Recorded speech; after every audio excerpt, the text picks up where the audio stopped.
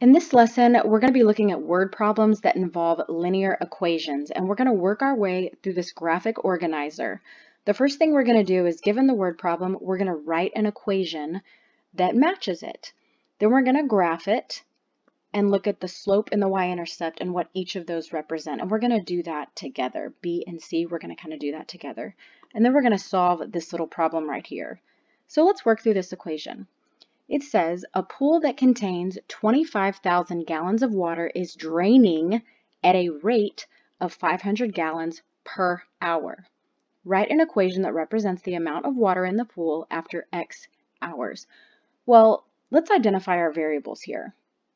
So it already tells you, the problem tells you, write an equation that represents the amount of water in the pool after X hours, which means X will represent the number of hours.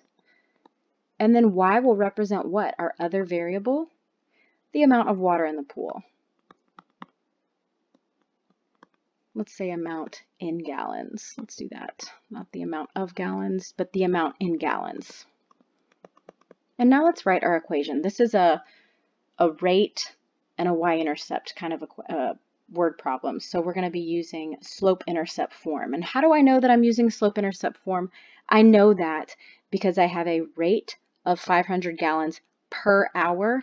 And then this problem also tells us how many gallons of water is in the pool to start out with. So that's when I'm given a constant rate and a beginning amount, that's how I know that I'm going to use this form of a linear equation, the slope-intercept form. So let's write our equation here. What's it going to look like? Well, the amount of water in the pool is going to be, well, if I start out with 25 gallons, and I'm draining at a rate of 500 gallons per hour, that's 25,000 minus 500x, but I'm actually going to write it in slope-intercept form, so it's going to look like this. Negative 500 times x plus 25,000, because I'm writing it in slope-intercept form. And actually, with that said, let's move on to parts B and C. So over here in part C, it says identify the slope and y-intercept, describe what they represent. So first, let's identify our slope and y-intercept, and we'll come back to that. Our slope is the number in front of the x. It's our rate of change, our constant rate of change, and it's negative 500. So because my slope is negative, whenever I graph my line, is it going to look like this, where it rises from left to right, or is it going to look like this, where it falls from left to right? It's going to look like this, because that's what a negative slope looks like. So now, my y-intercept is this number all by itself, and the y-intercept is when x is 0. So if I were to plug in 0 for x right here, I would get 25,000 for y. So that's my y-intercept. It's going to look like this whenever I graph it. 0, 25,000. So let's move on and let's graph it. How do I graph a linear equation in slope-intercept form? The first thing I'm going to do is I'm going to graph this b value, my beginning point. That's my y-intercept. 0, 25,000. And then from there, I'm going to create additional points using this slope right here, negative 500. So negative 500 over 1, well, let's see what that would look like. Negative 500, if I multiply that by 10, it'd be negative 5,000, and then 1 times 10 is 10. So I could do this, where I go down 5,000 over 10, if you want to graph it like that. And actually, I can create additional points doing just that. Go down 5,000 over 10, down 5,000 over 10. Doing that is the same thing as going down 500 over 1. Okay, so some additional points on this line would be 10, this is 20,000, this is 20 and 15,000. And what does that mean? All that means is that after 20 hours, there are 15,000 gallons left in the pool. Okay, so let's look at now what the slope and y-intercept each represent. So the slope in this situation represents the amount of water in gallons that's drained per hour. So it's the amount of water in gallons drained per hour. And because it's being drained, that's how we know that we have a negative slope. It's not water that we're adding to the pool. We are draining it. We are removing it. So negative 500. Then that 25,000, that's the initial amount of water in the pool.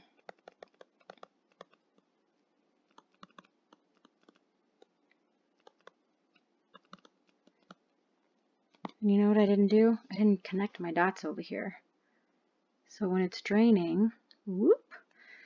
And really, I don't need to draw an arrow at the end because once it's all the way drained and there's no water left in the pool, it just stops. So we don't really care about anything else, that line extending. Okay, our domain is just from 0 to 50, and that would be it. That's really all we care about in this situation. So how long will it take to drain the pool? Well, how long? Okay, well that means we're looking for X to drain the pool. Well, that means when the amount of gallons in the pool is 0. So if here's my equation, y equals negative 500 times X plus 25,000, I'm looking for when y is 0. And then all I need to do is get X all by itself, and I'm going to zoom in here. So I'm going to subtract 25,000 over here, and I get negative 25,000 equals negative 500 times X. And then when I divide both sides by negative 500, I get that X equals 50, which means it will take 50 hours to drain the pool. Therefore, it will take 50 hours to drain the pool. And if you look at your graph, could you look at your graph and answer this problem? We're looking for when the y value is 0. Well, right here, 50, 0. That's my point that lets me know, hey, it's going to take 50 hours for the volume to be 0 gallons. Let's move on to our second example of a word problem that involves a linear equation. But in this example, you'll see that we're not exactly given a rate of change and an initial amount. We're given a combination of items. And so when we're given a combination of items, we're going to use this standard form of a linear equation. And we're going to work through the same process that we just did. So let's go through the problem. Reed ordered a combination of enchiladas and tacos at a restaurant. Enchiladas cost $2.50 each, and tacos cost $2 each. His bill was $30, not including tax. Write an equation in standard form that models the possible combinations of enchiladas, X, and tacos, Y, ordered. So the first thing I like to do is label what my variables represent, and that actually tells us here. Enchiladas are going to be the variable X, or they're going to represent X, and Y is going to represent tacos. So I love this combination of items in standard form because I just work through it. It literally gives me like all of my information in the first maybe 1 or 2 sentences. So enchiladas cost $2.50 each. Enchiladas are X, so that's going to be 2.5 times X. Tacos cost $2 each. That's plus 2Y. And what was the total bill? His bill was $30. So there's our equation, and we're just going to leave it in standard form. And we're actually going to graph it using our X and Y intercepts, because how many points do you need to graph a line? You just need 2. So we're going to first find our Y-intercept, which the Y-intercept is when X is 0. So if I plug in a 0 right here for X, I'm left with 2Y equals 30. How do I solve that? Divide both sides by 2, and I get Y equals 15. And if I'm going too fast for you, just pause the video, or you can rewind, whatever you need to do. So my Y-intercept is at 15. Here's my Y-axis. Where is it going to be on my Y-axis? At 15. You can see that I'm counting by 2s, so that's 14, 15's right there. And I'm actually going to write that over here in box C. My Y-intercept is 0, 15. We plugged in 0 for X. We got 15 for Y. So now let's move on to my x-intercept. The x-intercept is when y is 0. So if I plug in 0 for y, I'm just left with 2.5 times x equals 30. If I divide both sides by 2.5, I get that x equals 12. So my x-intercept, which here's my x-axis, is at 12. How do I write that as an ordered pair? Let's put that in box C over here. 12, 0, 0. I went right 12 units, and then I didn't go up or down at all. So everything on this line right here, which we can talk about if it should be a line when you get into Algebra 2, because it really shouldn't, but that's our line right there, okay? So that line represents all of the possible combinations of the number of tacos that Reed could have ordered with the number of enchiladas that would have yielded a $30 bill, okay? And actually, it wouldn't really be a line, but it is for all intents and purposes in Algebra 1. So what does this represent? So let's look at our x and y intercepts here, and let's talk about what each of those represent, because this line is just the possible combinations. So the x-intercept, well, what is that? The x-axis, or the x variable, represents the number of enchiladas. So the y variable represents the number of tacos. So this point right here at 12, 0 represents the number of enchiladas ordered if 0 tacos were ordered. That's what that represents. The number of enchiladas ordered if 0 tacos were ordered.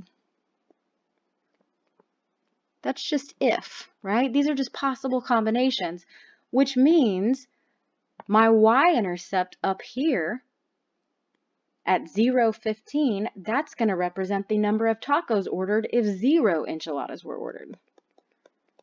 So the number of tacos ordered if, just if, because these are just possible combinations, 0 enchiladas were ordered. So that's just what this represents. And we're just making connections between the problem, the equation, the graph, what our x-intercept and y-intercept represent. And now let's solve this problem right here. It says if Reed ordered 8 enchiladas, that means if x is 8, how many tacos, we're looking for y, did he order? So let's write our initial equation. 2.5x plus 2y equals 30. Because really, if you're just given this problem right here and this question, you really don't need a graph and the intercepts to solve it. You just need to know what to plug in where. But I really like you to make connections between the graph and the intercepts and the problem and then this right here, part D. So we're looking for when x is 8. So if I were to replace the variable x with 8 and then solve for y, I'll get how many tacos Reed ordered if he ordered 8 enchiladas to have gotten a bill that was $30. So then I'm just going to solve this. I'm going to get the y all by itself. 2.5 times 8 is 20. And then I'm just solving a two-step equation now. I'm going to subtract 20 from both sides. So I get 2y equals 10, and then I'm going to divide both sides by 2, and I get y equals 5. So therefore, Reed ordered 5 tacos. 5 tacos.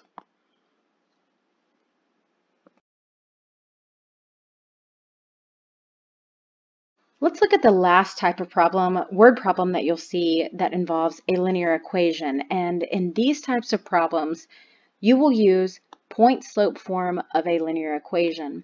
And it looks like that. This is when you're given a constant rate and or some type of relationship between your variables. So we're going to go through this graphic organizer the same as we've done the previous two examples. And let's get started. It says Kara spends $4 a day for a fancy coffee drink. At the end of 7 days, she has $12 left. Write an equation in point-slope form that represents this situation. So this actually already tells you what the variables are going to represent. X is number of days, Y is the money left. Well then what's my rate? If she spends $4 a day, or $4 per day, $4 every day, $4 each day. That's your rate, which means my slope is it 4 or would it be -4? It's actually -4. So why would it be -4 and not +4? Because she's spending money. So now if we talk about like what our X and Y variables represent, I say X equals number of days, Y is money left. When I write an ordered pair, it looks like this, which means at the end of 7 days, she has $12 left. At the end of 7 days, because X is number of days, she has $12 left. Y is the money left. So here is an example where I'm given a slope and a relationship between variables. I'm given a point on the line. So now let's write this equation in point-slope form. Y minus the Y value, which is 12, equals my rate, which is -4, times X minus the X value. And now we're actually going to convert this to slope-intercept form. So what do I do first? I distribute that -4 into each term on the inside of the parentheses. So I get -4x plus 28. And then I'm going to add 12 to both sides. Y equals -4x plus 40.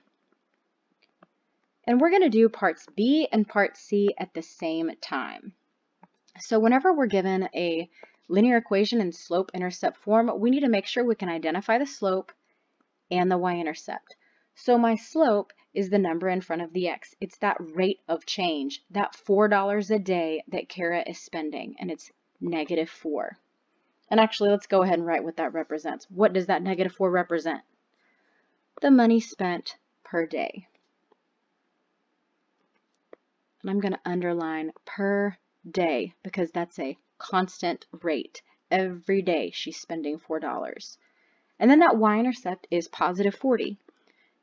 The Y-intercept is when X is 0, so I really like students to write it as an ordered pair so that you just make sure that you get your 0 in the right place. And then what does that represent? The initial amount that Kara has to spend.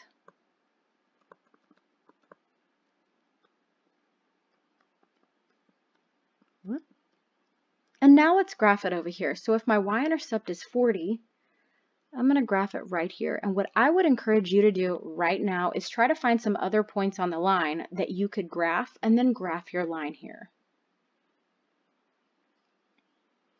Okay, so another point on the line is 520. That's another point on your line if you're doing a slope of -4 over 1 or 10, 0. That's another point on your line. And here's what my line looks like. So now let's go to part D. And actually this line, it's very, very interesting because if you're spending $4 a day, is it every single point on this line? It's not really, but that's something that you can really discuss in like maybe Algebra 2 or Pre-Cal. So let's move on to part D. How many total days? Okay, that's X.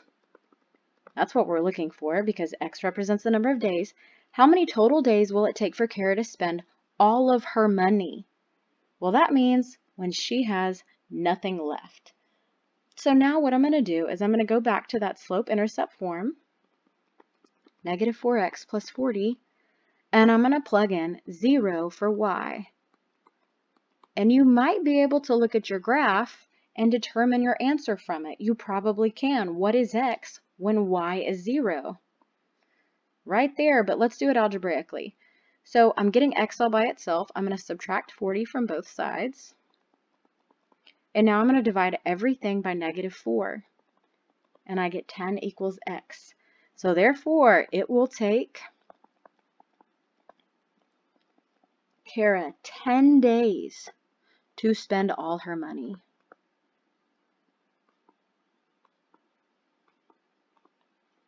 And that concludes your notes over word problems that involve linear equations. I know it's a lot, I know it's difficult, but I hope it was helpful.